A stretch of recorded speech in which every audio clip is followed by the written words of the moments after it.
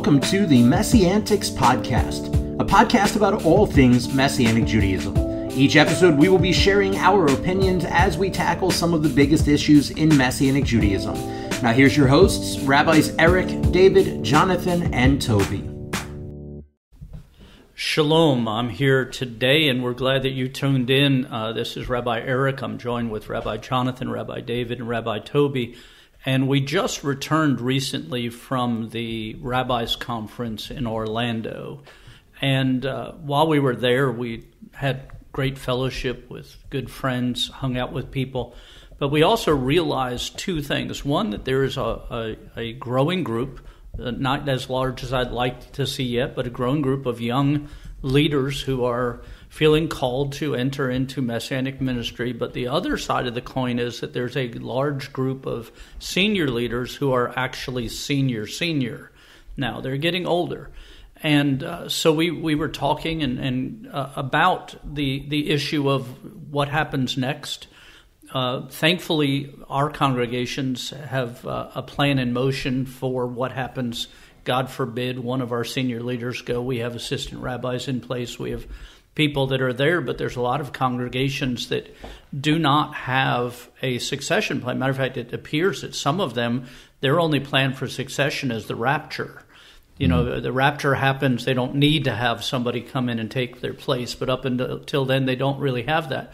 But we don't want to get sidetracked too much into the what happens next plan as the what happens if we don't have a what's happening next plan. Right. In other words, if you don't have somebody in place to fill in the gap, it leaves this huge vacuum within the community. And we've seen this happen as not only with senior leaders, but with worship leaders or others who, for various reasons, someone gets sick and can't be there, someone dies and can't be there, someone's job transfers them, and suddenly they're having to leave, and they've held a key position in the congregation, and there hasn't been a succession plan in place for these positions, these roles.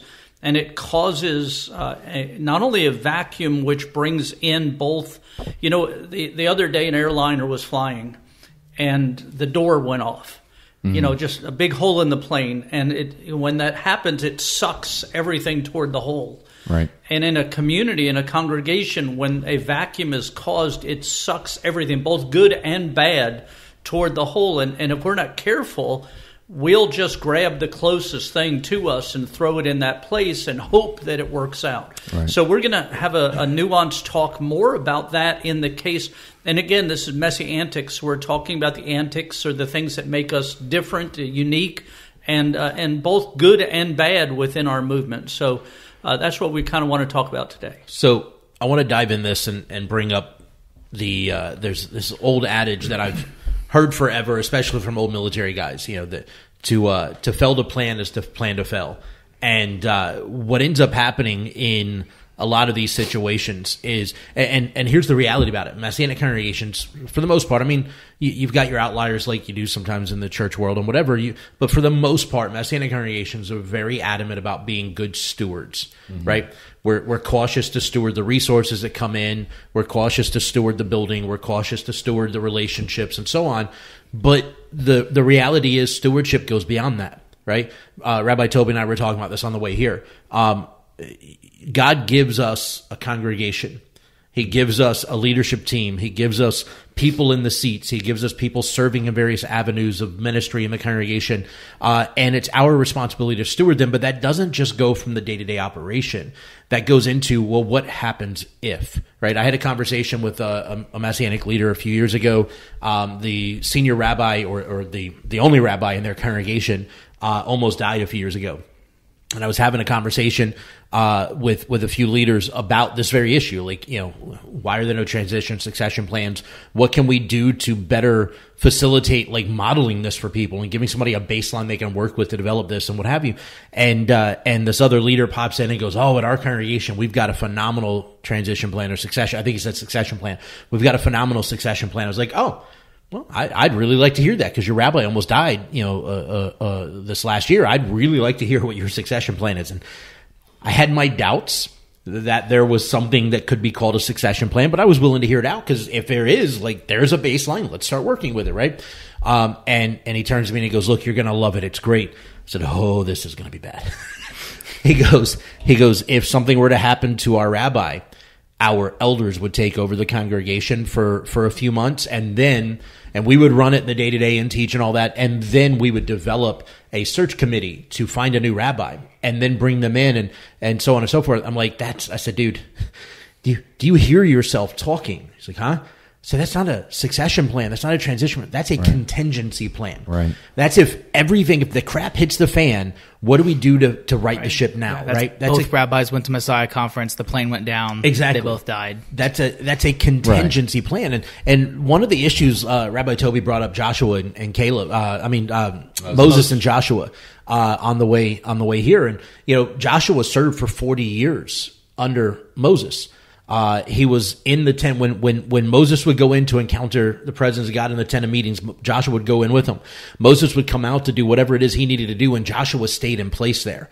And the community witnessed the trust, the development, the relationship, the mentorship that Moses was feeding into and sowing into Joshua. So when the time came 40 years later for Joshua to take over and there to be a succession from Moses to Joshua, the congregation wasn't like shocked when this happened. They weren't trying to figure out, well, how do we relate to this guy? How do we plug in? This is a whole new system. What are we going to do now? They're going to change everything up, because they knew what they were getting. They knew what to expect. They already had that relationship. And so if we're operating off of contingency plans, number one, we're not being good stewards of what God has placed in our care. Number two, we're setting our communities up for failure, because I joked with Rabbi Toby on the way here, because I'm an avid motorcyclist. I put 10 to 15,000 miles a year on a motorcycle. I love being on two wheels. That's my preferred method of transportation. But with that also comes the reality that at any given moment, something could go horribly wrong, and that could be my last motorcycle ride ever and potentially my last breath ever. And it's a horrible, dark thing to think of. But as a motorcyclist, that's something you just have to come to terms with. This could be it. Every ride I get on, this could be it. And so I was joking with Rabbi Tobe. I was like, we don't necessarily have something in writing, but I can tell you if something were to happen, if I take my bike out tomorrow, which is like 1,000% chance of thunderstorms tomorrow, so that's probably not going to happen. But if I take my bike out tomorrow and I go down and that's the end of it for me, we have somebody that our congregation's already got a relationship with, that they already trust, that they're already comfortable with. You would be taking the congregation over and running from there. And you know the systems and the way we do things. You have ideas of what you can do from there and build upon it and whatever.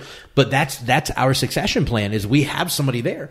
And a lot of these guys, they don't have anybody. They've never put the time and effort into raising up a Joshua, into raising up somebody. And in doing so, not only raising someone, because there are people that I know that have people that they hope will take over. Right. But have they ever had the conversation? Have the conversation and do it. Now, there's some really good examples. For instance, Alan Levine and Jude Caracello. They had a transition where they didn't wait until Alan was dead or dying or too old to move or any of those things, but they had a transition in place where Alan showed his trust in Jude. Didn't just, sometimes we have people that we use in our congregations, and by we, I guess we include ourselves in this also sometimes, but where we use them, but we don't put them in a way where people know we have absolute trust in who they are, that we've given them the hold of the baton to follow, to do. When somebody asks me about something Rabbi Jonathan does, I say, go ask Rabbi Jonathan. I don't, because I trust him. So when he gives messages, I don't get his messages, critique them, hand them back to them, and tell him what to say. We talk about, I have instilled as time went on. Now, he's been here for 3 years. The first time he preached, I did say, okay, what are you going to talk about? Let's talk about this, and so on. But after 3 years of him being there, there's no doubt when he gets up there, and it's no longer, it used to be that when I wasn't there, a good portion of the congregation wouldn't show up, or if they got there and saw I wasn't there, they would go back to their cars and leave. That's no longer the case. When as a matter of fact, the last time I was out of town. Rabbi Jonathan was there, and we had a huge crowd. We had lots of visitors. And it was like it was such a happy moment for me to know that he has become, in the eyes of the congregation, a Joshua, and not some outsider who might, or that they don't trust, or they don't know. They have a relationship with him. They trust his prayer life. They trust his walk. They've heard him teach. They know where he comes from. All of those things. And it's so important because it takes away the opportunity for the vacuum. It takes away for that panic that people have should something happen. And the truth is that unfortunately, in many of our cases in the Messianic movement, the transition concept is when I die or I get too sick to do this. Yeah. But the reality is that long before, and I just was talking to a Rebbitzin, one of my friend's wives, we were having a conversation about this, and she said she'd been talking with other Rebbitzin her age about how many of them really want their husbands to retire. Like their husbands are old enough now, they should be retiring, they should be spending their sunset years with their wife, they should be visiting their grandchildren, things like what Rabbi Rosenberg has done in New York, where he's retired from it, and he's living in Chicago now with his son, and he's able to spend time with his grandchildren and do those things that you do. You know, biblically, you trained until you were 30. From 30 to 50, you served primarily. From 50 till whenever you died, you trained the next generation, helped, encouraged, consulted, and we've not done that in our movement, and to the detriment of both the young people coming up and our spouses in the process. Yeah. And so we need to change the way we think about these things. And I know a number of IMCS leaders and union leaders, UMJC leaders, who have nobody in their congregation that's in a place to follow along, to take, and they have spouses that would like to spend their twilight years together, not getting out of ministry, but getting out of that day-to-day responsibility where you're carrying the burden of the whole community on your shoulders, where you can pass it to the next generation and allow them to go. And it does a disservice to our wives, our family, our grandchildren. It does a disservice to our congregation. It does a disservice to the young people coming up that have a calling but have no outlet for their calling. And all of these things are so important, and it diminishes the effectiveness of our ministry, and it locks us into a place where we're limited in what we can do. If you have an assistant rabbi that's on your staff, somebody that you're with, you have the ability to grow in a way that you don't have if you're by yourself. You have ability to share responsibility. You have more coverage for the people in your community, to pray for them, to help them, to minister to them. All of those things are vital to what's going on. And I can tell you, as the oldest one in this room, you know, I'm in my 60s now. I know that realistically I've got 20 years left. And I'd like to spend that 20 years doing ministry, but also spending time with my wife, traveling, visiting, encouraging other leaders, maybe sharing the wisdom that God's given me over the years with other people to help them, spending time with my grandchildren. And book tour. And all of the things. But there's no way I could do that if I didn't have Jonathan. And the truth is, we're looking for others to work alongside Jonathan. Yeah. Right. I think for me, and I think we spent the last 10 minutes or so really, I think, developing a good foundation for what the problem is. Right. But so let's look at, I think, the two things that can happen if you don't do this, if you don't prepare, if you don't train up, if you're a Moses and you don't have your Joshua, what's two things that's going to happen? Well, first off, I think you have. Let me just look at history.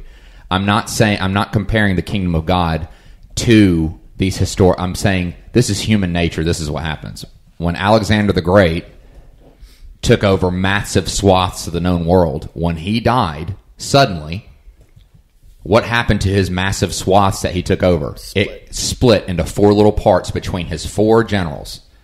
That's just one example. So if something happens to you and there's no plan, if you're a senior leader and something happens to you and there's no plan and you've not been showing the congregation that you have faith and trust in another leader or in a younger leader, or what I'm saying is, if every time someone else speaks at the bema at your congregation and you aren't there, you have a problem, and you have a risk of your congregation breaking apart, folding. You're going to lose people.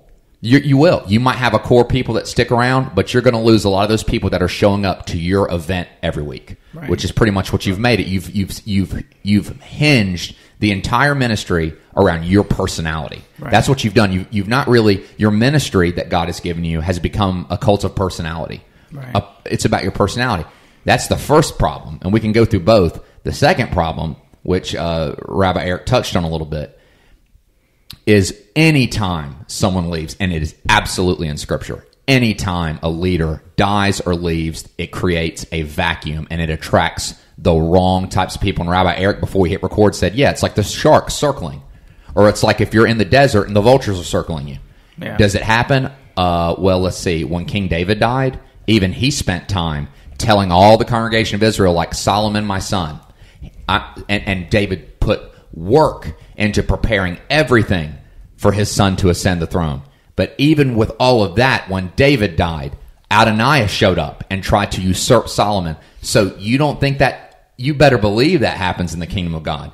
So you have to be prepared. So even if you do have a successor, but if you don't, what I'm saying is when that person leaves, whether they quit or they die or they retire, how are you going to know the difference between the sharks and the people who are there out of the goodness of their heart? You should have a plan. Right. And your elders, your leadership team, even if you don't have somebody at your congregation that is the man that's going to take your place, your elders should have an outline, a plan for what to do. God forbid something happens, and go. And we have to understand. I heard a young woman say one time in a class that too many women settle, instead of waiting for Mr. Right, they settle for Mr. Right now. Mm-hmm. And unfortunately, many congregations, if they don't have a plan of what to do, and even if there, like I said, if there isn't somebody in the congregation, where do we find one? How do we acquire one? How do we advertise for it? What organizations are there we can reach out to, so that you don't just stick whoever's in there, because you can do a great deal of damage by letting Mr. Right now. Right. Or saying, well, if something happens to me or whatever, well, we're going to have our elders come together. And I'm like, and then you're gone. And what if your elders start fighting? And then what if your elders start taking people with them? And then, well, I'm going to do this, I'm going to do that. And then you got 2 congregations or 3 congregations or no congregation because it all imploded. Right. And it may have to be said, if you have 5 elders, say, but none of them is gifted to be a shepherd or a rabbi, right, that has to be said. Yeah. That, okay, you guys, if something happens to me, don't fight amongst yourselves for who's going to be the rabbi, because none of you are called to do that. You guys need to work together to find somebody who is called. You guys can hold things together. You can teach. An elder has to be able to teach, has to be able to do. But if you have, but it has to be said. You can't just, because if you have 5 men and all 5 of them are like, what do we do now? Mm-hmm. And then they all feel like, well, I have a responsibility to step up even if I'm not called. Right. And then they start fighting amongst themselves about who's going to be. You have a Rehoboam-Jeroboam situation. Yeah, that's what. Of who's going to be in charge now that Dad's gone, and it becomes a problem. But these vacuum things, and again, it's not just the succession plan; it's the understanding the vacuum and how to deal with that in not just congregationally, but we deal with this with Shabbat school leaders. Yeah. We deal with this with worship team leaders. Yeah, it doesn't just apply to senior leaders. We have a prison ministry that was very active, and our prison ministry leader had to step down because of family obligations. His parents got sick and so on. We didn't just throw somebody in. I would rather not have somebody in that place than have the wrong person in there until God brings the right person in there. Yeah. I would rather use canned music for my worship than have the wrong person in as my worship leader. Right. Yeah. It's just really important. And what's the and everybody's like, well, what does he mean by the sharks circling? What does he mean by the vacuum? What's the threat? What's the problem? Because perhaps you've never met these people, and if you're listening, I think you probably have. It's people with a voracious desire to have authority and to be in control, To be seen. right?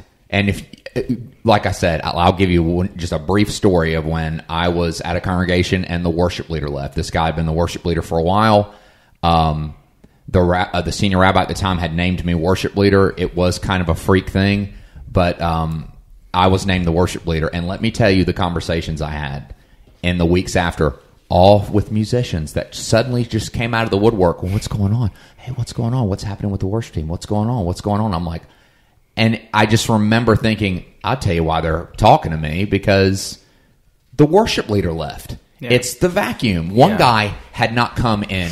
Oh, we hadn't seen him in forever, and he showed up. Hey, what's going on, man? Yeah, well, what's happening? What's happening? I'm like, I'm telling you, man, there's people that they're opportunists. They will. And if you don't believe that, 5 chapters into Acts, you had Ananias and Sapphira. You had these types of people. Yeah. 5 chapters into Acts after the new Messianic community, after Yeshua left, and here they come. Yeah. So you have to know. You have to watch out. Or the Simon the sorcerer. Right. I don't want to live for God. I just want the power. Yeah. How can I buy that? Right. And the vacuum that you guys are talking about, that all goes back to what I said at the beginning, right? You fail to plan, you're planning to fail. Yep. We are charged to be stewards of our congregation. You know, the statement you just made, Rabbi Eric, about I would rather have nobody leading a ministry and not have that ministry active than have the wrong person. And we've had that conversation 1,000 times in our congregation, because I'm very intentional on that same attitude. We just had it in a membership interview a couple of weeks ago, 2 weeks ago. I always ask people in our membership interview, hey, where do you see yourself serving in the congregation? What area of ministry do you see being the best fit for you, right? Not because that's necessarily where we're going to put you, but before we make thoughts on where we would like to see you work, I want to see where your heart is and what God's already speaking to you on. And they go, honestly, just wherever God wants to use me. And I was like, no, that's not how this game's played here. We're very intentional about, we will not put somebody in a position just to fill a position. I don't want holes filled. I want the right people in the right place at the right time. Our Shabbat school coordinator approached us a couple of weeks ago and said, hey, I'm not planning on going anywhere anytime soon. I'm not planning on stepping away, but I think it's time that we start to develop a understudy, a number 2 That's great. for Shabbat school, to start to so that when the time comes, if something happens to me, if God calls me on elsewhere or whatever, that there's a plan in place or something there.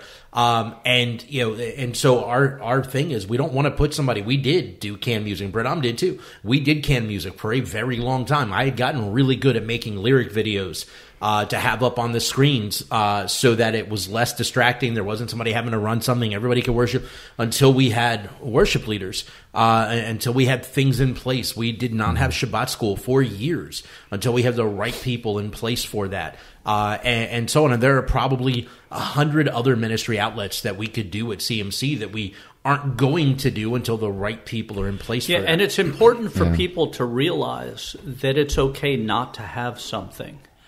You know, we kind of think that, okay, we have a men's ministry, so if the leader of that steps down or moves or whatever, we have to get someone in there because we have to have this men's ministry. Right. No, you don't. We're going through that with our own youth group. Right. We had youth leaders transition out. Rabbi David, and this is before we got there, but he didn't just stick 2 other people in that position. Right. Between me and Rabbi David and our wives, we are caretaking the youth ministry until God because up.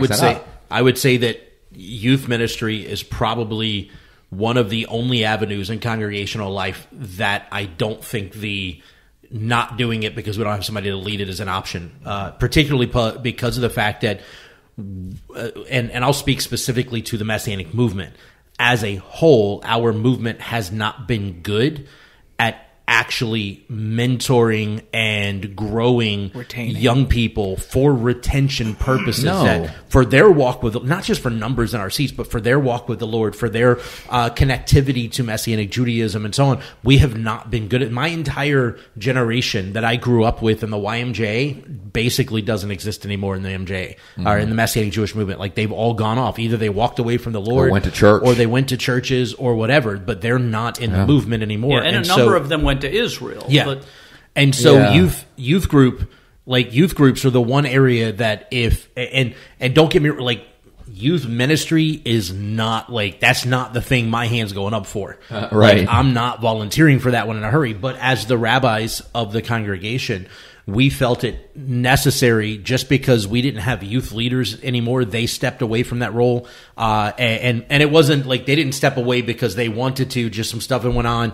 and it was clear that it wasn't going to work. So we had to transition that. And we did not feel it was fair to the youth to say, well, we don't have anybody, so you're out of luck. We're just going to let you roll on your own. We felt it more important that we invest that time and energy and sow into them and give them a place and show them that love and compassion until God provides new youth leaders. But what I was saying, and I agree with you. In that, but what I was trying to say is, there, for instance, if in your case with your youth, while you continued having events and things for your youth, you didn't have to do everything the previous leaders did. No. Correct. You just And I was agreeing with you. We didn't just find two warm bodies. Right. So, when it comes to certain things, like, you're going to have worship. You may not have a worship leader, but you're going to have worship. So you transition to do something to keep that place until such a time as someone gets raised up. Yeah. Don't say it. As someone gets raised Well, up. why this is so important is because some years ago, the first rabbi I served under gave me some really important advice when I went to him about adding a new member to the worship team. And he goes, "Have you prayed about it?" And I said, "Yeah, I've prayed about it. I really feel like the Lord has confirmed it." And he goes, "Okay." He goes, "The reason why I'm saying this is because putting them up there is easy, but taking them off," he goes, "you have to rip them off." Right. One of the most important messages Rabbi Judah Hungerman ever taught at a rabbi's conference is, it's easier to appoint than to disappoint. Oh gosh, yeah. Well, because unless they do something egregious, egregious where it's just obvious, if they behave badly or something, what I'm saying is, you can get a person up there with the wrong spirit, and it can still be hard to take them off the stage, whether it's eldership on the worship team. I had a situation as a worship leader with a particular person. Do you know how long it took me to deal with this problem personality before they were gone? 4 years, man. Because why? Because we're so nice? No, because look, you can't just do that. You can't appoint somebody and then operate in grace and mercy with them and then rip them off in 2 weeks, even if you're like, "Oh God, I made a bad decision." So you have to steward your ministry with care, and if you're not preparing the congregation for the future, what you're communicating is, it's about me and what I've done and what I'm doing, and not about the fact that God has always been, I think, what he loved about the children of Israel. And how many times does it say, when your children ask you, when your children ask you, when your children ask you, you are to say, God is about, if you love me, you'll share me, not keep these things. And you said something, Rabbi Toby, earlier that really hit something really strong, and I don't know if it was picked up enough, but when we have people, like I have people that I bring in to speak at our congregation regularly, we quite often have people there and that speak from other ministries. I have Rabbi Jonathan speak even when I'm in the service. It's not so. The point I'm trying to make is that there are times we put people in places. There's times we take them out of places, regardless. And it doesn't mean that there's right or wrong going on. Right. In other words, you can use somebody to teach because it's a season for them to teach, and then them not teach because it's no longer that season. Right. And if you don't teach your congregation that transition happens outside of sin, outside of immorality. So if you bring someone into the worship team for a period of time, and then they feel like we had one of our worship leaders, one of our worship team members, who came up to me and he said, "Hey, Rabbi, I'm not in sin or anything, but I just need to take some time to Right. work on myself, to Your to personal pray. walk.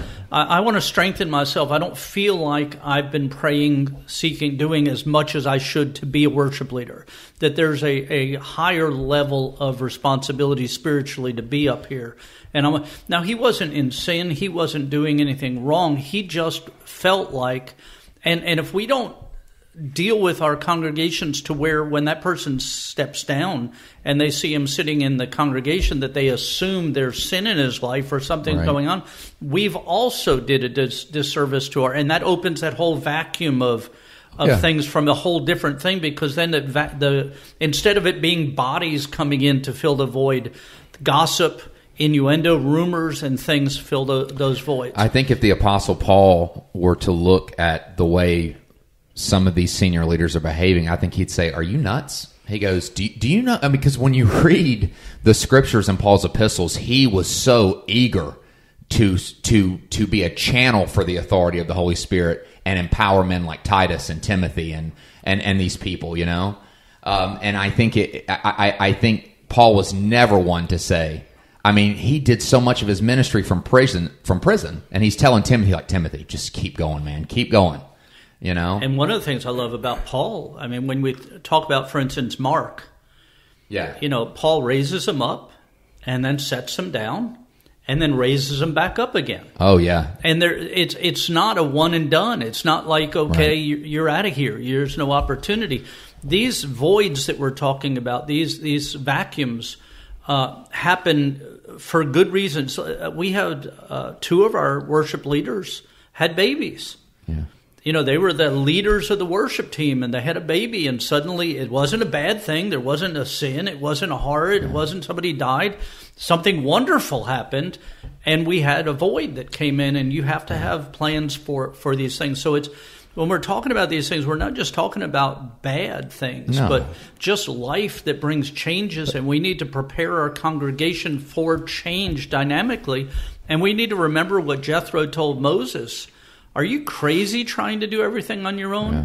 Are you leading worship, doing the opening, doing all the stuff, leading the liturgy, reading the Torah, Yeah. giving the message, and doing and your wife is doing the books, Right. the records, the Shabbat school, the worship team, And let's not even, like, that's a whole other day's conversation on what the expectation on the rabbi's wives are, which is just entirely unfair and unrealistic, and their children. Yeah. I think that when I think of Paul being the way he was, just incredibly humble with the gift that had been given him, but all the while he's raising up Timothy and Titus and guys like this, young men and young women, he also would say out of the other side of his mouth, by the way, I have no business being called an apostle. And I think some of that attitude's been lost. I mean, because I feel like the attitude is not and largely it's a cultural thing. Like that's understanding it was never coming to him. Right. Well, and there's I hate to say it this way, but you kind of have to look at when the resurgence of the Messianic movement was, which was kind of at the mid-range or even the height of when pop culture evangelicalism Right. kind of came about, where you really, like, before the 60s and 70s, Yeah. your pastor was a local guy. Yeah. Yeah, he was the local Yeah. pastor. He sold of your tomatoes church. and stuff during the week to pay for the power bill at the church. If you were Catholic, your priest, he was the priest of the Right. local parish. Like, he wasn't, like, famous on YouTube or Instagram or Yeah. Vine or TikTok or whatever. But, like, 60s and 70s opened up TV pastors, radio pastors. Suddenly now you could be up in front and With that comes, and be yeah. known, and people like that feeling. And I think that spirit has largely it prevents people from being able to be humble in a lot of these cases. Yeah, and I don't think that means that doesn't mean that those people, because they want the attention, are bad. What I would say, when I see a person who likes attention and wants to be famous or wants to be known, I think, well, that's just human condition. That's what your flesh wants. Right. That's normal. We all have what that. I'm saying is that's what prevents the, we've joked about it before on here that, we've heard people say, like, I'll turn over my congregation. Yes. You can pry it from my cold dead hands to the next generation, the next up and No, I was leader. I was totally agreeing with you. I was just saying that I think that it's totally normal to combat that. I think we don't warn our young leaders enough of the dangers of success. We want them to be successful, but we don't understand that, there is a risk that comes with visible success. Sure. Right. I think that, to me, and having Rabbi Jonathan in place where he is has given me something that really is a blessing. And that's, I'm so thankful and grateful that we have hundreds of people that come to our synagogue every week to hear me teach. But I'm also thankful now that if I'm not there, they're still going to come.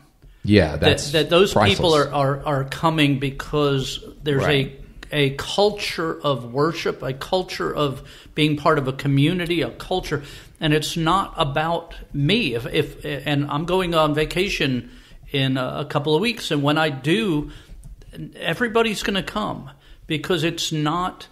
Although people come because of the leader, and that's just, as you said, human nature. Some of that's just going to happen. It's going to happen, but they come now. They're coming not just because of me. And if God forbid something happened to me next week, our congregation would continue. There'd be sadness, but they would continue going on without a speed bump, without falling apart, and. It has to be that way, not just with the congregation leader, but the worship leader, the Shabbat school leader, the oneg director, everybody in the congregation. The culture of the congregation has to be such that people are doing it for God, right? And that the continuum of the congregation should continue. And I was talking to somebody last week, and I said that we had a visitor come and he said, "Man, it's amazing that you have all these people that stay here for hours after your service is over with and just want to hang out." And I said, that's because our culture is that we're building a community, and out of a community, a congregation was birthed. Yeah. Rather than the other way around. And if you're about the congregation, about the people in the pews, about having somebody there, about performing, about having a message that is better than every other message everywhere. You'll just have a nice service. You're going to have a nice service and go on. And then if something happens, there will be that vacuum. Oh, yeah. But if you build a culture of community where people just want to be with each other, regardless of who's going to be speaking or who's leading the worship or who's doing the liturgy that particular week or whatever, then it changes everything. And I think that's the culture that we're trying to talk about, is a culture that doesn't allow a vacuum to be formed.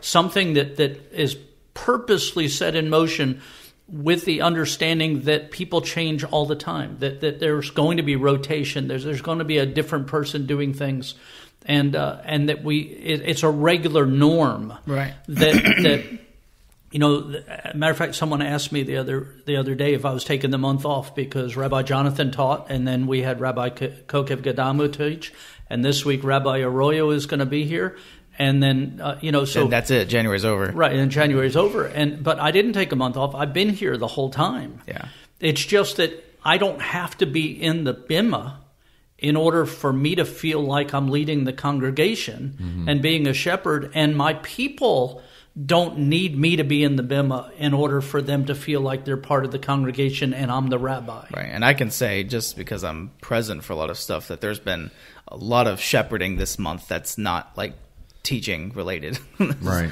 A lot of stuff going on this particular month is like, oh wow, we're dealing with a lot. Well, yeah, that was what impressed me, I think, that I wasn't used to when I came here and Rabbi David started to have me speak, because it was a transition. Like if you could put it on a graph, it slowly went up, and I think that was very purposeful and meaningful. And but I just remember being at the bima and speaking, and at the back there's David, and he's actually still doing stuff behind the scenes. But I'm like, man, that's real humility too. Like I was like, wow, he's here, right? And he's allowing me to come up here and giving me this opportunity, and that is a level of humility that the congregation is witnessing him exercise, right? And it says, and David knows that says less about him and more about God, because what it's saying is that David's saying, listen, it's the same Spirit, it's the same power, it's the same God, it's the same calling. Right. So it was very humbling for me to see him back there, because I'm going to be honest with you, in my years leading up to coming to CMC, I was not used to that. I was used to, I'm going out of town, we'll throw a warm body up there. It's only for a week. Yeah.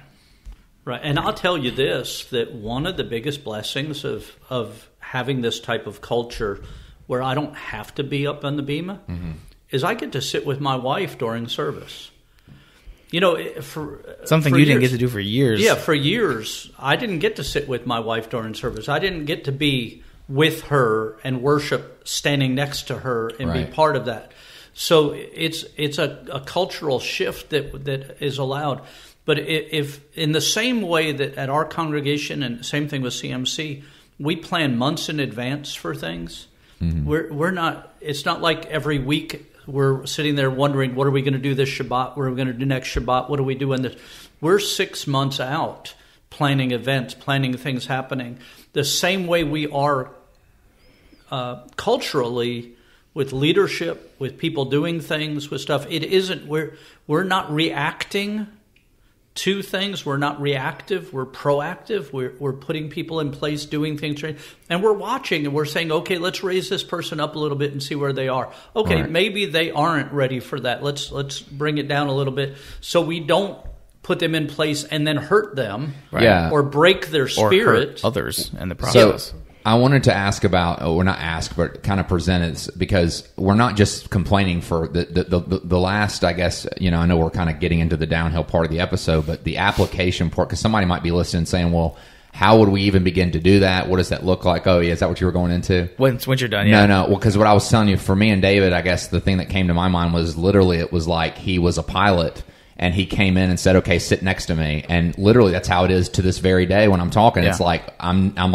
I'm sitting next to him and he's flying, and then but I have stuff to do. Right. But sometimes he'll say, hey, I'm going to kick the stick, the control stick over to you. Yeah. And then he'll give it to me, and then I'm doing it. And I've made mistakes, and I've clipped stuff, and I've almost gotten a spin a couple times. But that's broken the landing gear. But that's because it was so gradual. And then David will say, okay, you know what?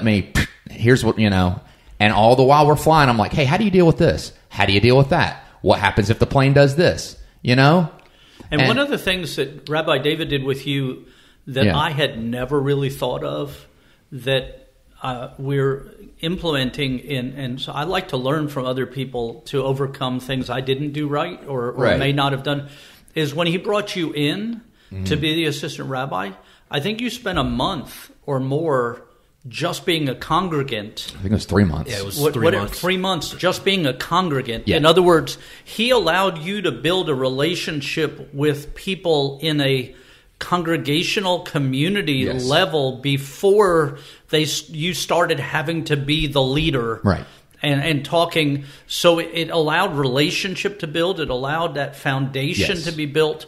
And it was something that I said, well, that was brilliant. Now, I didn't do that with Jonathan. But I wish I had in some ways to do that. But it was something that I said, this is powerful. And again, it allowed community to build, so no vacuum was formed. There wasn't who is this guy coming from wherever that's suddenly my boss? Yeah.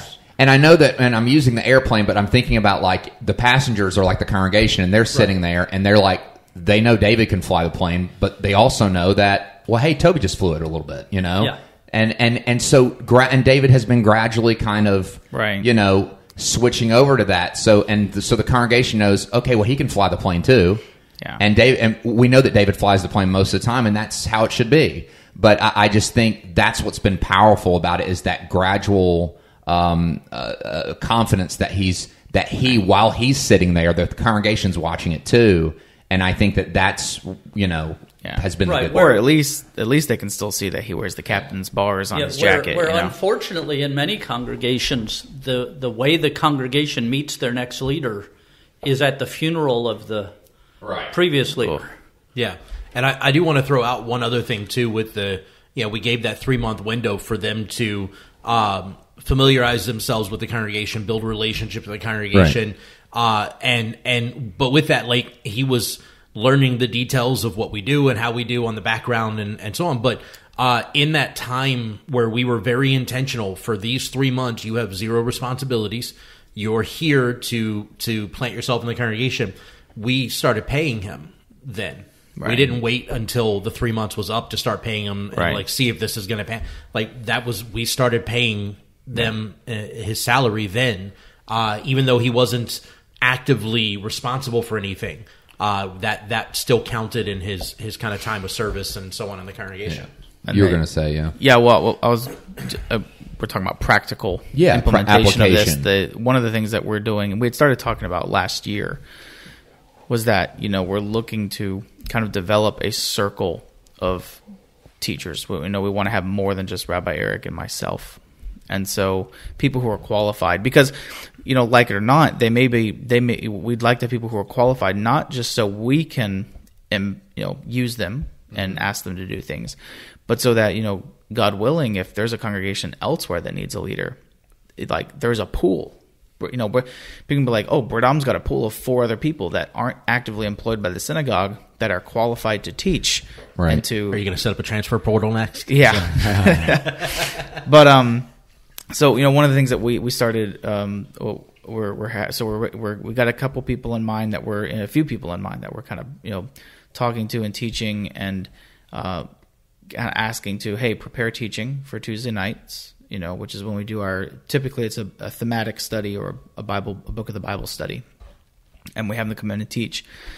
And one of the things that we did was we put out a tzedakah box and said, you don't have to, but if you would like to just show your appreciation for these people who are not employed by the synagogue but took time to pray, to study, to read, and to prepare a teaching, please feel free to give just to show gratitude, because we believe in allowing the ox to eat as it treads out the grain.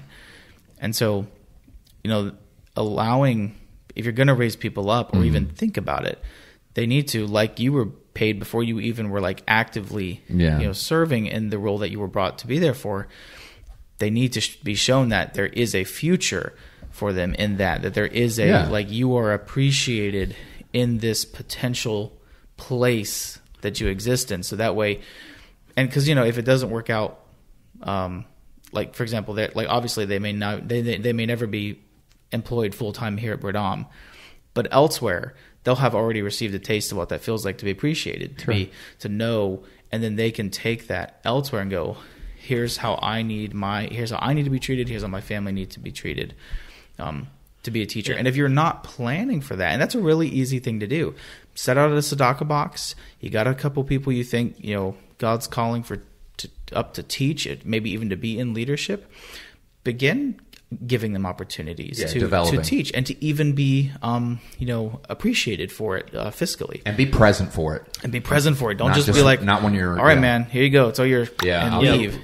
Be present for it. And then there's and I would say, if you can, if your synagogue has the money, even allow them to take some of the classes in the IMCS Yeshiva to pursue ordination as a teacher. And then, because that takes a couple years. You can do it quicker than a couple years. But if they're doing it kind of, at a working adult's pace, allow them to fully enter into that role. And if they do, and if they get licensed and ordained, and then you've brought up now a teacher, and you have someone available to you or someone else. So one thing I want to throw into this conversation, especially if you're a congregational leader or a ministry leader and are listening to this episode and going, man, I want to start implementing some of this in our community and developing towards building up a longevity for our congregation and so on. One of the biggest pieces of advice that I can give that I think would be a tremendous resource would be to utilize Strength Finders. Go buy the book Strengths Finder 2.0. Read through it. There's a quiz that comes with it that will kind of tell you what your top 5 strengths are. You can see how you can best implement in your role in that, but put your team through Strengths Finders. And there are some free online quizzes that are the same thing as Strengths Finders, just it's not that brand, that are available. But utilize these resources, because one of the big, and by the way, Strengths Finder it's used in the business world, but it actually was originally developed by believers for ministry. It just happened to also work really well in the business world as well. But the whole goal to it is you find out what your strengths are, and in turn, you find out what your weaknesses are. And you're going to be the best you can be in your role by operating within your strengths and building a team around you that makes up for your weaknesses. And so, for instance, and I'll just use my wife and myself as an example, I have, like, on my strengths finders, empathy is one of the strengths, and it is not in my list. Like, I'm almost certain they left it off altogether. But my wife is super empathetic. Yeah. And it's actually, empathy is her top strength. And so we're able to balance each other in really unique ways because, and the same, Rabbi Toby and Rabbits and Brooke, their strengths finders were, some things overlap with ours, but there are others that, like, I have certain strengths that Rabbi Toby doesn't have, and he has strengths that I don't have. And we're able to support each other and bolster each other because we're making up for each other's weaknesses. And by the way, admit that you have weaknesses, because that's I know a lot of congregational leaders think they've got to be this, like, Herculean figure that people need to know that you're a human too. Like, don't let folks put you on a pedestal that you think you can't fail, they think you can't fail, whatever, because I guarantee you're going to fail then. Right. And it's going to be public. It's going to be horrible. People need to understand you're human just like they are. It might be at the hot tub, so you got to watch out. At the Rosen Plaza. Lord. So, but seriously, take advantage of resources like Strengths Finders. Put your team through it so you can determine who can do what best and how to facilitate a cohesive structure in your community for that longevity purpose. And one last thing I want to throw out there is that along with knowing what your strengths are, find people who have strengths in those areas and put them in place. Because sometimes when we have a weakness in an area, we end up putting someone just as weak in that place because we don't want to do it, so we'll put someone else there. And that'll also keep from having those voids or those places where the draft is, where the vacuum becomes, because things don't get dropped, they don't get missed, they don't get left off, they get taken care of. And so it's really important to find the right people to put in those places and to allow them to stumble and pick back up and get going again. Just because somebody dropped the ball one time doesn't mean you don't use them again or they aren't called to do something. We see all kinds of examples in the scripture. Peter is a great example of someone who failed miserably, and then God used him in fantastic and amazing ways. So part of that fill in the void is allowing someone to grow in that position and in that place, and to be there with them and to understand those things. So it's really important as we talk about this that every congregation is going to have voids, it's going to have vacuums at times, but the damage that's done because we don't prepare to deal with those things.